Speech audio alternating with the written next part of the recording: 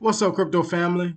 Man, it's been a rough week, but we are all going to make it through. I'm telling you guys right now. Yes, we may be going down a recession. That's what the government, that's what the world want us to believe. We are going through a recession, but really we are not.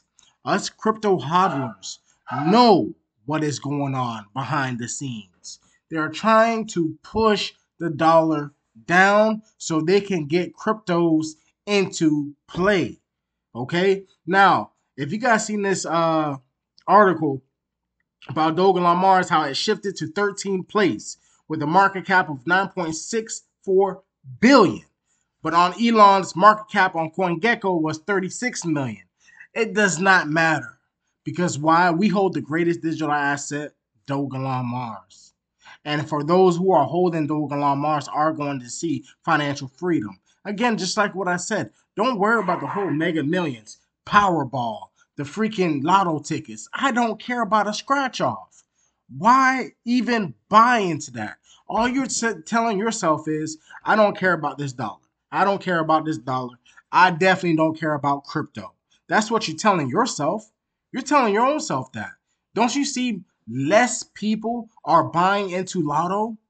That's why they're pushing the numbers, the value of the Mega Millions so high. And next is going to be the Powerball. They're trying to smoke screen you guys. Don't forget what is going on. They're trying to show you guys that, oh, don't invest in cryptocurrency, invest into stocks. Invest into stocks.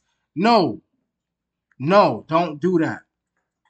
So while the whole world was focusing on the Mega Millions and what was going on, this was what really was going on. This is what was going on around the world. Rising fuel and electricity costs. If you have to really see what's really going on, don't get fooled by the stock market. Again, we are hardly. A lot of people overseas are not able to invest in digital assets. Again, take advantage of investing into digital assets.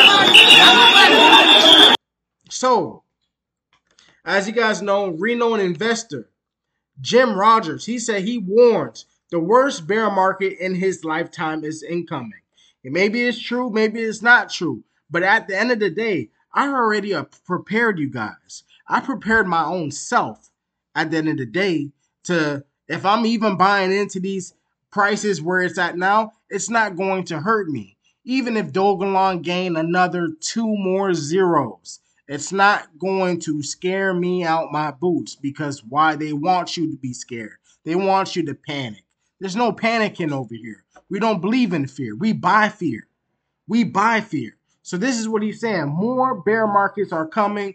The next one is going to be the worst in my lifetime.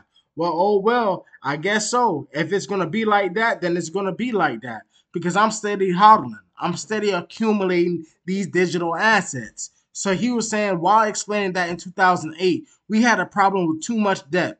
He stressed that the debt has skyrocketed since then.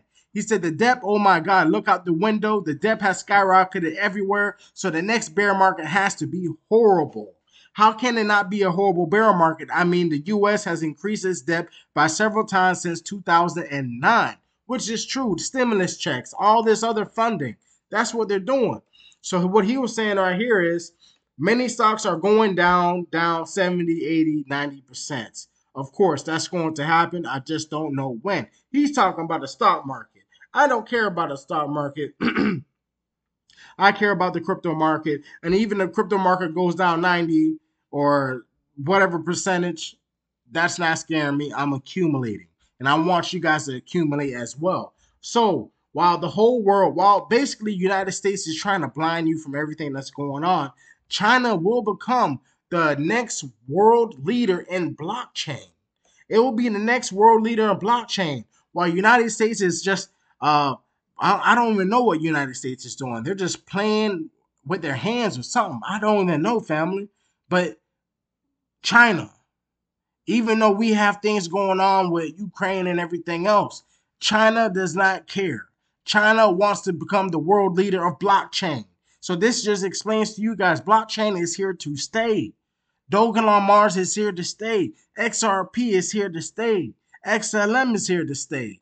Don't let anything fool you. We are hodlers. We are all going to be elites. We are the few. We are the 1% that is investing into digital assets while the whole world is chasing off of the Powerball and Mega Millions and spending money on foolishness that's not going to bring them no income.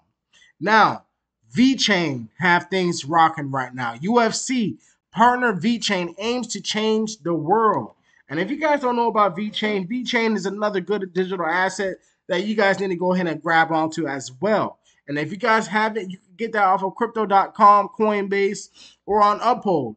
But I'm still accumulating mainly a lot of these assets. A lot of people don't know about VeChain. It's connected to Walmart, and China is also rocking with VeChain.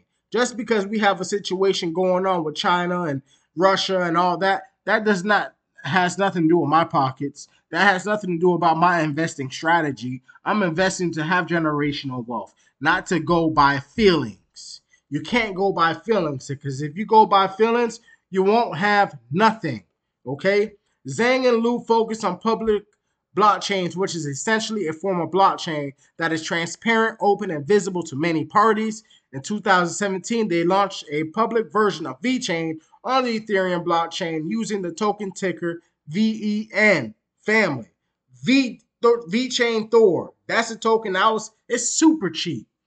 And if you guys are not even buying, listen, if you're buying digital assets now and at the prices that you're buying it at, and it goes down lower, that should not give you no fear. That should not pull you away from digital assets or crypto. It shouldn't make you feel like, oh man, I just put 20 grand in this assets at the low and it went down lower. Now I got $1,000 in my account. Man, I shouldn't listen to this person. Why?